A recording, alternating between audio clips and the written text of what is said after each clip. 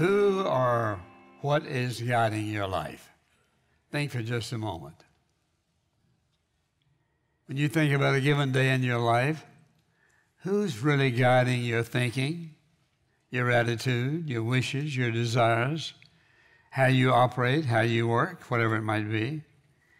Are you guided by someone, by some philosophy or attitude that you have in life? Or are you guided by your feelings and your emotions? Some people live by their feelings, their emotions, up today and down tomorrow, in and out. And so they have no real stability in life because they're living by feelings. And God does not intend for us to live by feelings. He intends for us to live by a relationship that we have with Him, who gives us stability and strength and clarity and guidance in every area of our life. Well, we've been in the book of Exodus, and the Hebrew children are out of Egyptian bondage, and they're on their way across the desert and to the promised land. It should take them a few weeks, but it took them 40 years because of their unbelief. If they had obeyed God, done exactly what He had said, they'd have reached the promised land a whole lot easier and a whole lot earlier. But like many other people, they took their eyes off God, started thinking about something else, looked at where they were going and who was there, and so their fear overtook them, and they, as you and I would say, backslid and missed it and spent 40 years wandering around in the wilderness, dying off when they could have been living in the promised land. So I want to talk about this whole issue of being guided by God. If you name the name of Jesus as your Savior, you should be guided by the Word of God. And when I think about that, I think about the fact that God has given us a compass, really. That compass is really the Holy Spirit who lives inside of us to give us guidance and direction every day of our life. So I want to think for just a moment about the fact that these Hebrews were walking and living in a strange country now. They're out of captivity. And they have, the scripture says, a cloud by day and a fire by night. And more than likely, if you'll think about it, that cloud by day also kept a little bit of the sun off of them, but it also acted like a compass as a guide. They also had fire in the evening, which probably kept them a little warm from a desert breeze. And so God is leading them out of Egyptian bondage, and He's leading them to a whole different perspective. If they will follow Him, they will be in Canaan shortly, the place that God has preserved for them. And yet that's not what happens. And so what I want us to think about for just a moment is this whole idea of who guides us. We have this as our guide. So we don't have to wonder about how God thinks about certain things or how He feels about certain things. We have the Word of God to give us guidance and direction, and we thank God for that. So the issue is this. When I think about what they had, a pillar of cloud and fire to guide them, keep them warm, keep them cool, lead them to the promised land, what do we have? And that's this book. There's not any direction of your life that's not covered here. Whatever you're looking for, whatever you're seeking, whatever guidance you desire in life, you open the Word of God and He will give you that. Living in this world, reading the Bible every now and then is not sufficient. We live in a wicked, vile world. It's very evident from what we see happening. And we live in a world that is against God, against the Lord Jesus Christ, and opposed to so many things that you and I believe. So we have to decide, am I going to live by my emotions? Am I going to live by what other people are doing? Or am I going to live by the one thing that I know will absolutely give me clear, true guidance every single day of my life? That's the Word of God. So I want us to think about that. And when I think about what guides us, number one, meditating upon the Word of God. Now, those Hebrews didn't have this. We have something they didn't have. And if you will look at the 119th Psalm for a moment, and I want you to notice a verse here. And the scripture says, in this 119th Psalm, and verse 105. Your word is a lamp to my feet and a light to my path. Now look at that. Do you believe that the word of God is a lamp to your feet, which means he will always show you the right path to take, and a light to my path? That is what the cloud and the fire were to Israel in those days of desert times. The word of God is to us. What is it? A light to my path and a lamp to my feet. That is, if you want to go and you want to be in the right place at the right time, you get in the Word of God. You say, well, the Word of God doesn't know everything about me. Listen, the God who penned these words knows exactly where you are, what you're facing in life.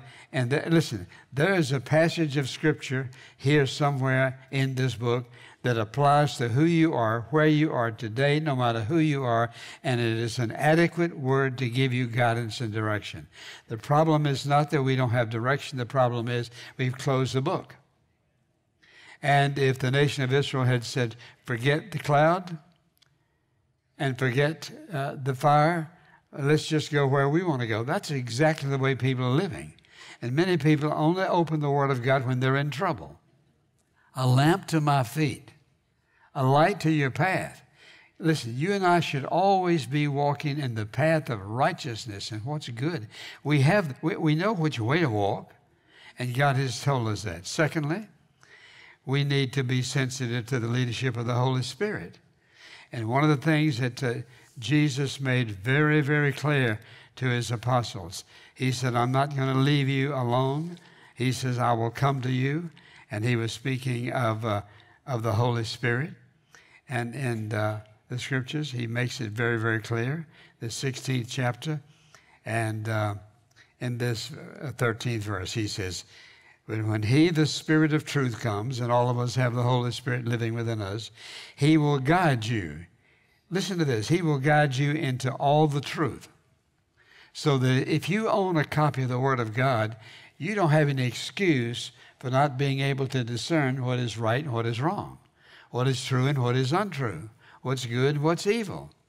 We live in a world with all kind of philosophies and telling us that, well, you know, Jesus, that's the ancient times. No.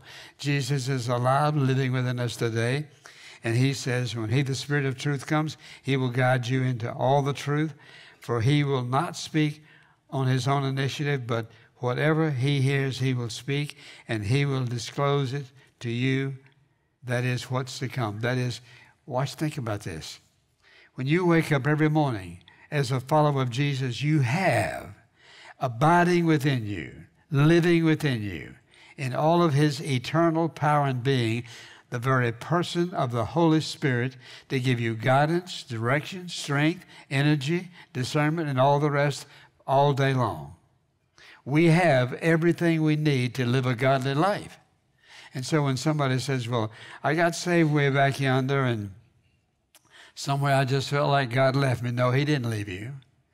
And you may be seated here today and you're just absolutely a backslidden Christian. You're living in sin, disobedient to God, looking back and thinking about what your mother taught you years ago. It's brought back to you some things that you learned right after you got saved and when you were surrendered to Jesus, and you look back and you ask yourself this question, how did I get where I am? I'll tell you how. You got where you are because you closed this book. You stopped listening to the Holy Spirit who's living within you. You decided to make some choices apart from God, and now you're in a mess. You cannot blame it on your parents, on your children, who you work for, your friends, or whatever it might be. God gave us the book as a guidebook. Think about this. Every one of us is responsible to Almighty God to be good stewards of the knowledge and the experience that the Word of God tells us about every single circumstance of our life. We're to be guided by the Spirit.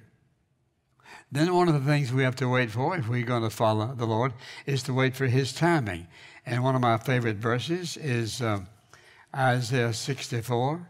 And when I think about this verse and how many times I've read it and have said, yes, Lord, please give me wisdom enough to do exactly what it says. And so here's what it says in this 64th chapter.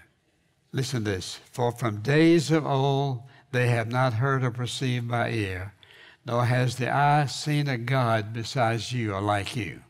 Listen, a God who acts in behalf of the one who waits for him. So ask yourself the question. Let's say when you get up in the morning, you're going to start the day off with prayer. You get up and you get on your knees or you read the scripture, and then you just take off.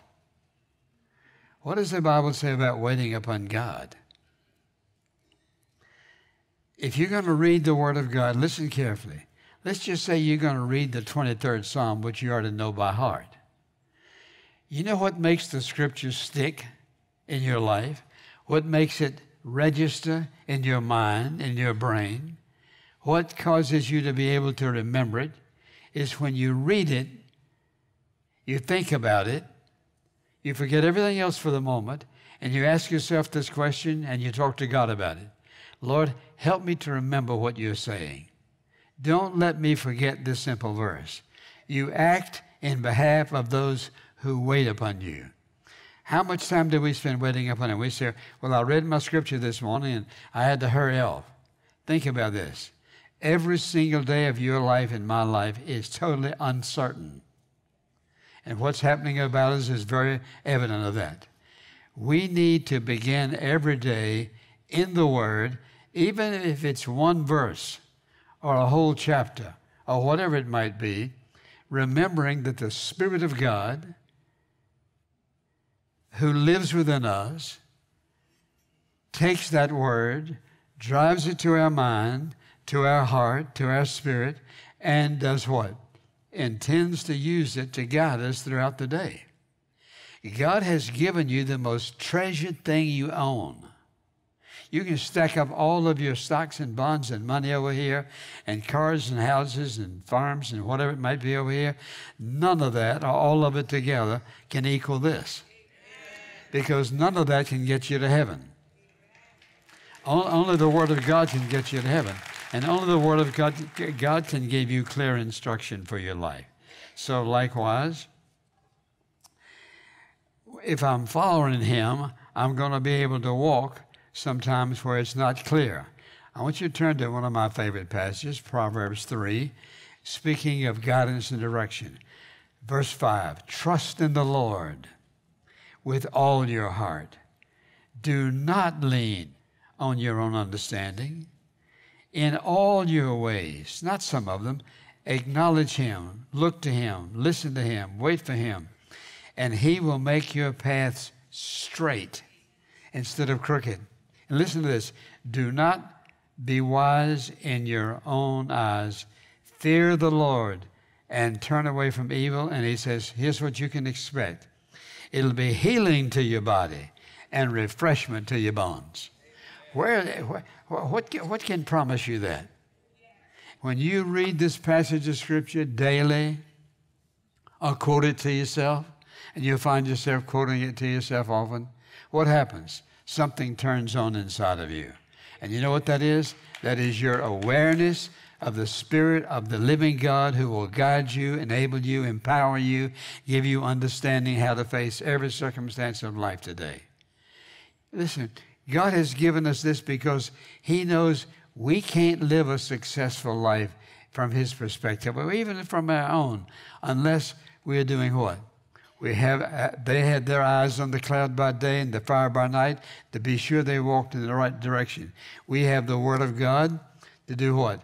To give us clarity, understanding, and insight so we can walk in a holy way every day of our life. The Word of God. We're talking about being guided by it. Here's some verses that I just want you to remember.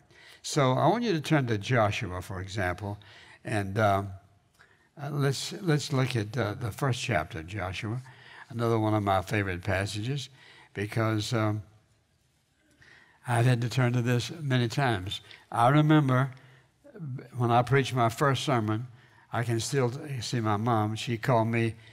She came into my bedroom and she says, I want you to read this before you preach your first sermon tonight, because she knew I was a little bit frightened. But here's what my mother gave me. She says, I want you to read this verse. Have I not commanded you to be strong and courageous? Do not tremble or be dismayed, for the Lord your God is with you wherever you go. Watch this carefully. If you walk in the Spirit of God, you'll have to be strong and courageous, because God's going to tell you, don't go here. And you have to decide whether you're strong enough to be obedient to God or you yield to pressure from somebody else or whatever. Be strong and courageous. Fear not, neither be thou dismayed, for the Lord your God's with you. How blessed we are to have the Word of God. And it's our light and our fire and our direction and our help and our hope and our strength and our energy. And there's something about reading the Word of God that does energize us. Because what happens is this. We are reminded of the presence of the Holy Spirit within us.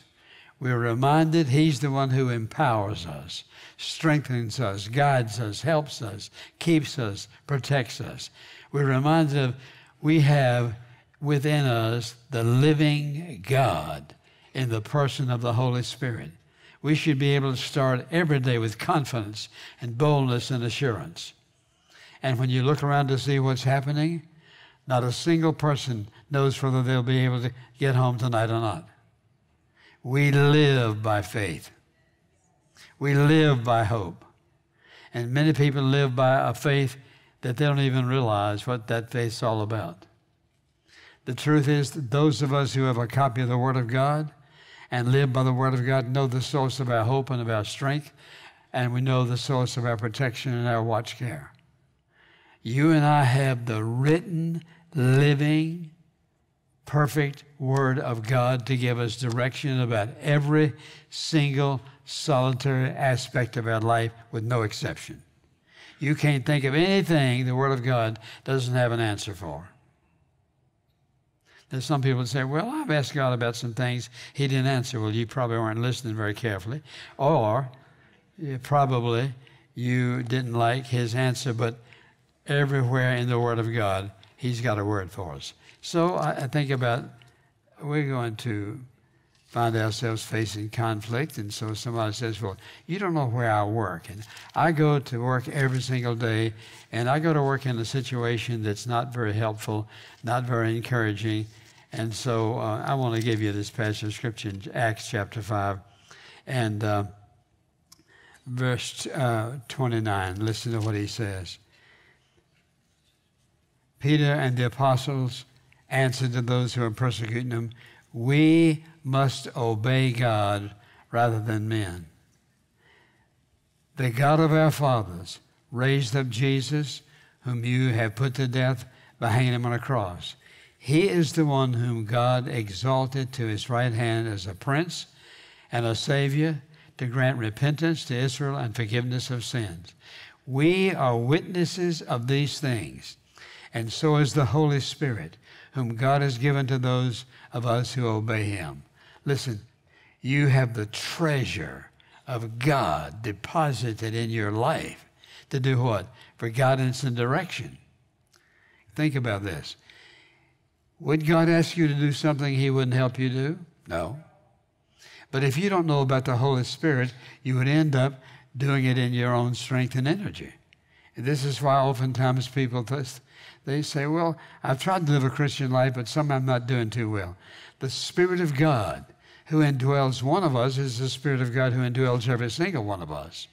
And he has equipped us and enabled us to face difficulty and hardship and opposition.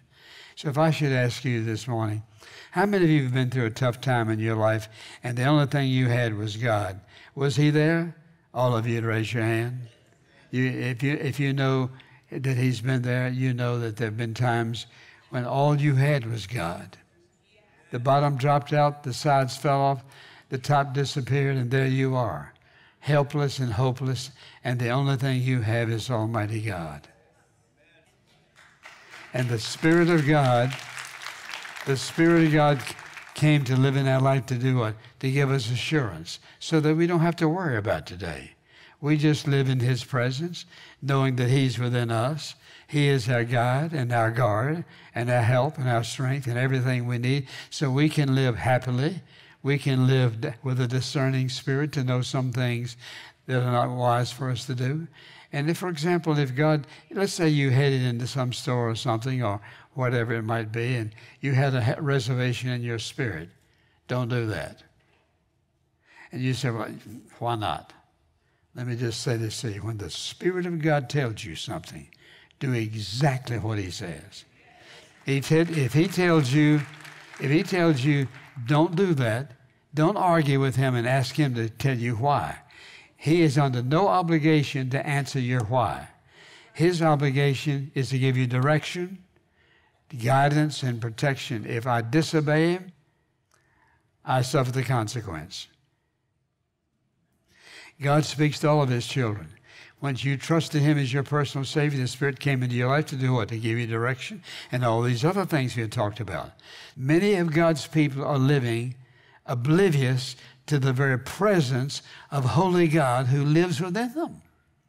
And so they wonder why they get in trouble, do things they shouldn't do, go where they shouldn't go, see, you name it. It's not because God doesn't care. It's not because God's not speaking. It's because we're not listening. Listen carefully. It's dangerous. Absolutely dangerous in this day and time to live closed to God. We all need him. And he's just that clear. That you may be sitting here and you may be thinking, well, I don't think that's absolutely necessary. And I don't think, I just don't think God would speak to me that way. Yes, he will. Ask and listen to this. Ask and it shall be given you. Seek and you shall find. Knock and it shall be opened unto you. Everyone who asks receives, seeks, finds, knocks, opens. That's a promise.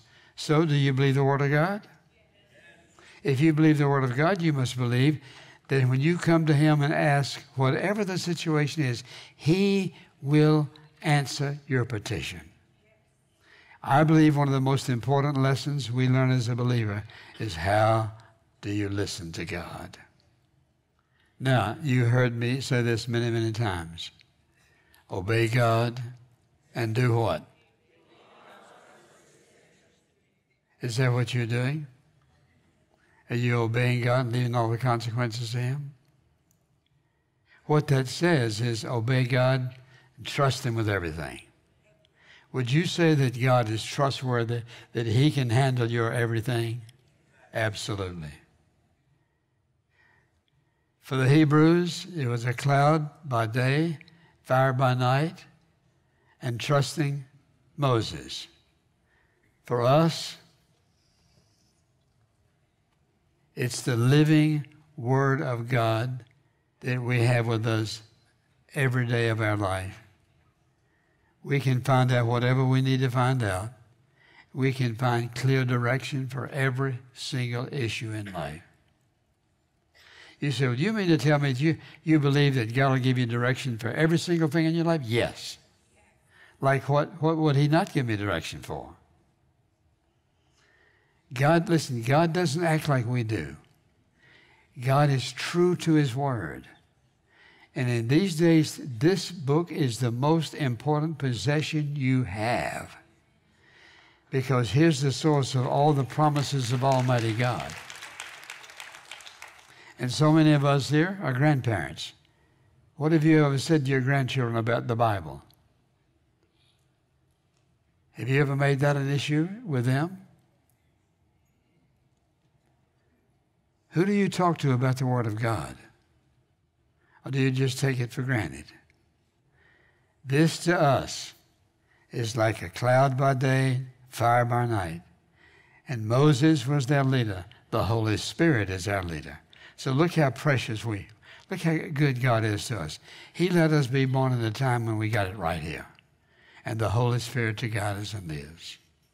If you've never trusted Jesus as your Savior, you should do so immediately. You say, oh, how do I do that? You ask God to forgive you of your sins.